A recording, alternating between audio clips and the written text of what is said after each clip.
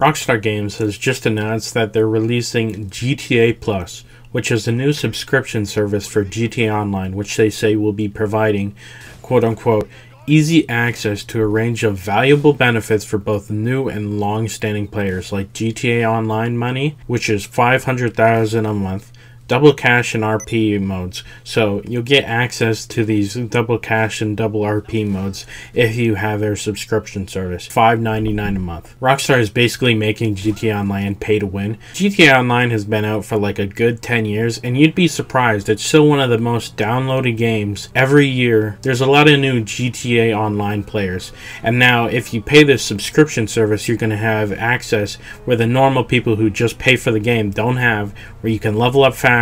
All their best weapons are locked in the game until like at least level 100. I think that's when you unlock like all the RPG stuff. This is a new commentary channel where I'll be keeping you up to date on all internet news and real world events. If you're interested in that, make sure you hit the subscribe button and hit the bell to receive new video notifications. Now this is a new low for Rockstar.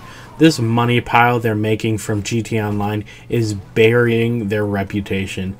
As long as they keep putting out good games, which is the one silver lining, regardless of how greedy Rockstar Games is getting, because they're becoming more and more greedy over the years, they still continue to put out really good games, even if the online modes aren't very good. But even if they keep putting out games, people will never feel the same about this company, because every time they try to grip and grime every single cent from their player base, people notice they're not as dumb as Rockstar thinks they are. They've released GTA 3 or 4 times. Every time there's a new next-gen upgrade, they'll release it for some ridiculous price. I mean, everyone hated on Cyberpunk 2077 because it came, I mean, to be fair, it did come out unfinished and unpolished, and it was a buggy mess. But you know what? Even Cyberpunk is giving free upgrades to next gen.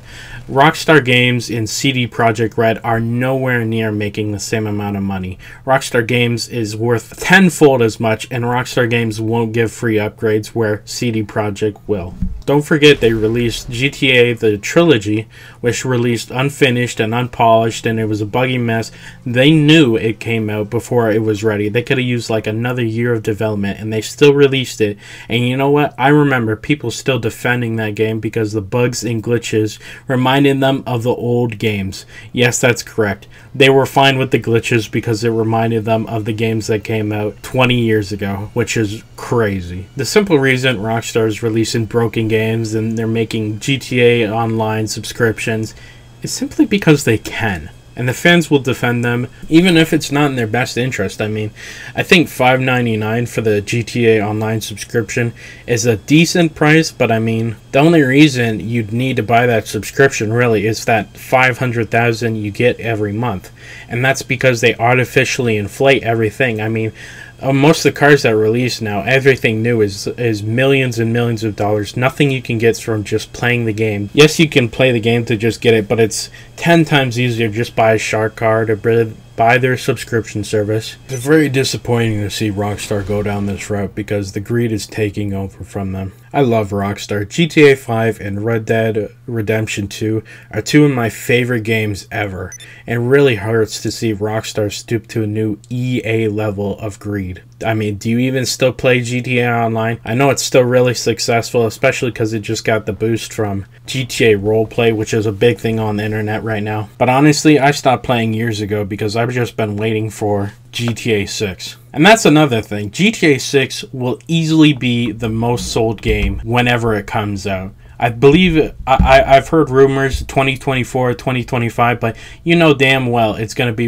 the best sold game for years after its release. And so the greed really doesn't make sense for me. Obviously, it costs a lot of money for them to make this new GTA. You know, it's going to cost a lot of money, but it's going to be the best-selling game probably in Rockstar history. So it really baffles me that they're being super greedy just a couple years before the next GTA. I want to know in the comments, will you be buying this subscription service? What do you think about it? And I'll see you in the next one.